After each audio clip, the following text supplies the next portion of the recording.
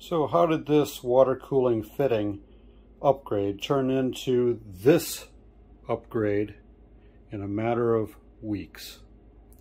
Let's start this adventure right now.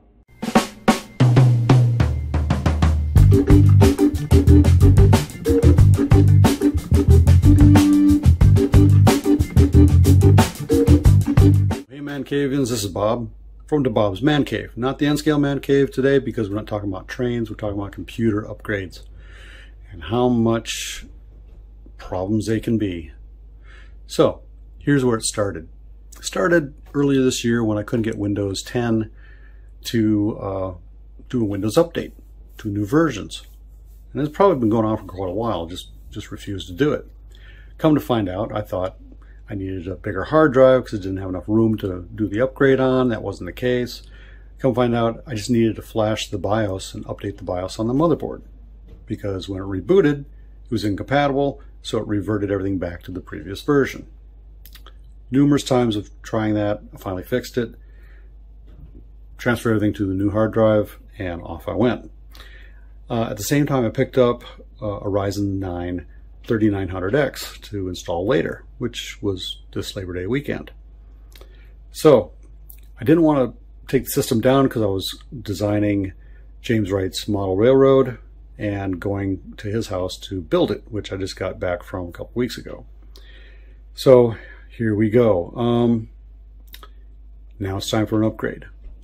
Well, as I was looking at my water cooling system, I had a hose going to the water pump that was kind of kinked and kind of restricting the flow into the pump. So I was going to replace that and rewire or rehose the flow through some 90-degree bends to get around the video card because it was just kind of pushing on it. It's a big gigabyte Aorus video card, so it kind of got in the way. So here we go. I go to get the fittings. I bought the wrong size fittings. About 3/8 inch versus 1/2 inch. Like, okay, that ain't gonna work. Let's tear apart the system anyway. We'll figure this out later. And as I was doing that, I found out that the water cooling system was pretty much destroyed by the coolant and the water block, not being a copper water block. Let me show you. As you can see, there's all this white flaky stuff and sediment on the inside of the water block. That's an EK water block with RGB lighting. On the inside, it's not a copper water block, it's an aluminum water block, and it rusted. It got stained, rusted. There's a metal plate on the inside, the flow restrictor, and the plastic and everything else. Well, I had red dye that had caked up and was like sticking out of here, sticking out of here. You know, it was all over the inside of this thing, and it was restricting the flow. Basically, it got contaminated and it's rusted. It's now a paperweight. The cooler, I mean, the pump is still working. The 240 millimeter radiator, probably still kind of good, but I wouldn't really use it. It kind of got sediment in there as well, and the reservoir is probably usable again, but I wouldn't use it now. So should I upgrade the whole thing? I mean, the hose is all caked up and everything else. You know, I'd have to replace the whole system and start over from scratch. Why? Because I need a 360 millimeter, which is 3 fans versus 2, to cool a Ryzen 9. The case only handles a 240 up here, and it doesn't handle a 360 anywhere because I have all this space in here for fans and drives and so forth. So I don't have a case that is compatible with the water cooling system. Should I use the air cooling fan that came with it? I didn't want to. I wanted to water cool it. So I go back to Micro Center down in Kansas City, 3-hour trip one way. And I find this case, the Helios from Asus Republic of Gamers Strix Helios White Edition case with Aorus Sync and I picked up the Strix LC360 RGB 360 millimeter fan with 3 fans, all in one cooling system, and I head home. It also has the Aura Sync on it as well. I get back home, start putting everything together, so forth and so forth, and I said, okay, I can control my Aura Sync with my Crosshair 6 motherboard, but I go to plug it in and there's no place to plug it in because Aura Sync is an addressable LED and these don't have addressable LEDs yet.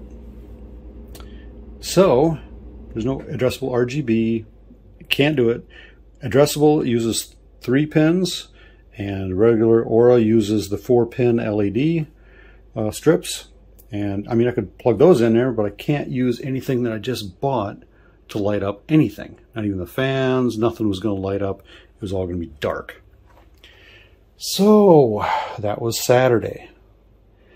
Sunday, I go back and I get this motherboard to upgrade my other one because this one does have the Aura Sync on it. Also picked up some Molex to SATA 3 power plugs so I could hook up my power supply using the Molex connectors because I only have 6 ports for SATA and I have 4 hard drives, and the other 2 would have had to go to the Aura Sync lighting for both those devices, and I wouldn't be able to get any of the lighting working without the power plugged into it.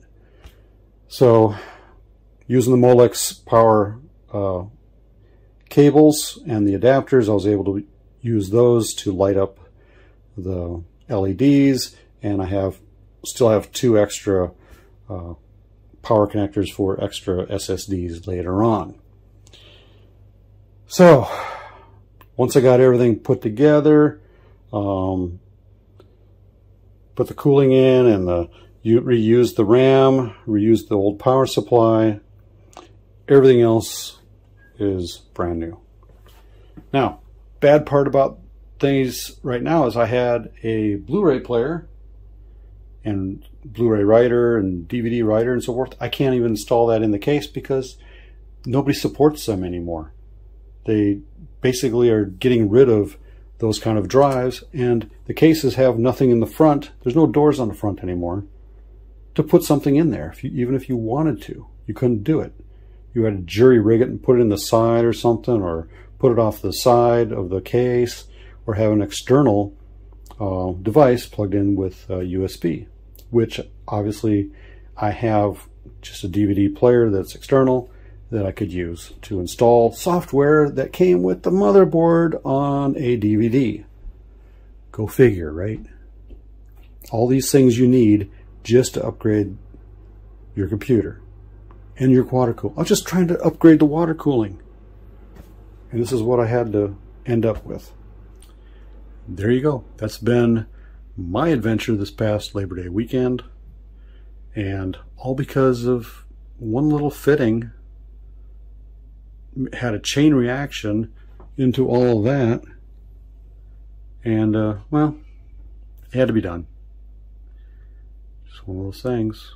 Spent a bunch of money, but I'm going to leave you with video of the new system in action with all the little bells and whistles and lights that hypnotize. You know, trying to sparkle someone else's eyes, you know, is really what I probably should have gone with, but there you go. Till next time, ManCavians, hope you have a better computing day, better upgrade day, better model railroading day, better rail fanning day, and stay off those tracks, by the way. See you later. Bye.